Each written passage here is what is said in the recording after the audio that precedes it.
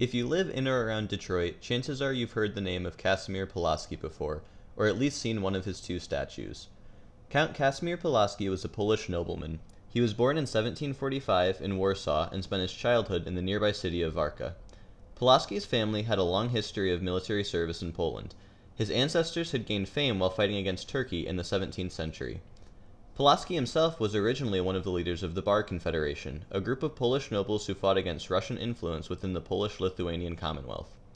Pulaski and the other members of the Bar Confederation saw Stanisław August Poniatowski, the king of the Commonwealth at the time, as being a Russian puppet, and hoped to maintain the independence of the Polish-Lithuanian Commonwealth from neighboring powers, particularly Russia. During this conflict, Pulaski himself played a notable role in the battles of Berdychev and Czestochowa. Eventually, the Bar Confederation was defeated, and Pulaski was forced to flee Poland after being sentenced to death. He initially fled to France, though the government was reluctant to offer him residency.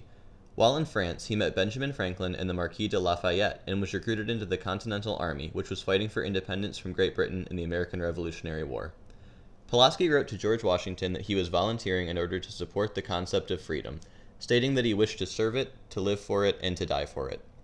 Pulaski earned fame in the 13 colonies after the Battle of Brandywine, in which he led a cavalry charge that saved the retreating Continental Army forces from British soldiers who were trying to cut them off. He was promoted to the rank of brigadier general as a result of this.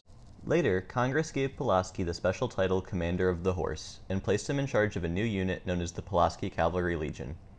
It was around this time that Pulaski came to be known as the Father of American Cavalry. Pulaski took his soldiers into the southernmost colonies, hoping to recapture the city of Savannah in Georgia from the British. Pulaski and his soldiers captured a British outpost and then led the charge towards the city, beginning the siege of Savannah.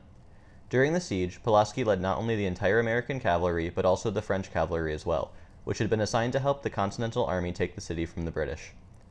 During the battle, Pulaski was wounded by artillery fire while attempting to protect retreating French soldiers. Though in the end he died from his injuries, his sacrifice at the battle ensured that he would be remembered not only as a hero of an independent Poland, but also of the newly independent United States.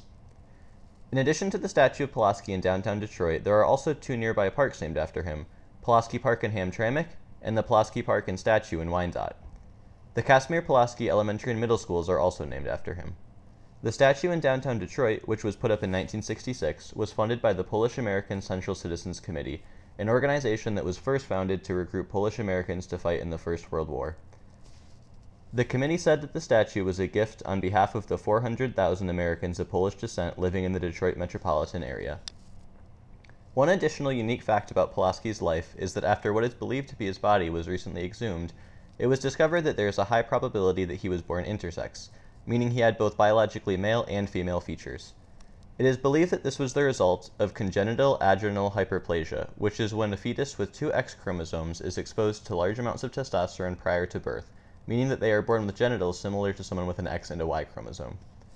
Pulaski is also remembered via General Pulaski Memorial Day, which is held on October 11th each year and celebrated with parades.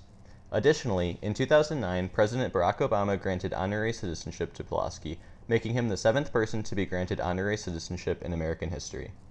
Overall, Pulaski is remembered as someone who fought for independence on two continents.